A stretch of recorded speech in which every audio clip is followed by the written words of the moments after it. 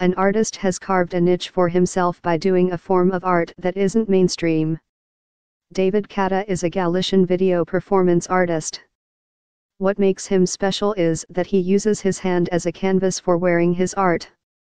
He literally uses a needle and thread to sew his art onto his palm. It looks painful, but he doesn't seem to be in any form of pain. He has created numerous arts on his palms which he films and photographs. Soon after he's done sewing the art to his palm, he pulls them off, leaving only the video and photos as proof that they ever existed.